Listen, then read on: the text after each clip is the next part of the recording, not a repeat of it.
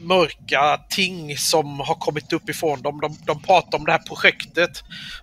De pratar om de ska återuppväcka någonting. Eller, Det är lite som Indiana Jones, du vet. Den förlorade arken. Ja, men du vet, nazisterna som är liksom, ja, men vi håller på med det här humbo jumbo-saken vid sidan av. Ja, jag har nog tyvärr inte sett den. Va? Hur kan du ha missat Indiana Jones? Det är Harrison Ford som spelar. För många år ute i fält och i olika... Ja. Okej. Det blir ju en what to do-list på dig nu. Att du måste se den här. Alla Indiana Jones-filmer måste du se. Sean Connery är med igen också. Jättebra.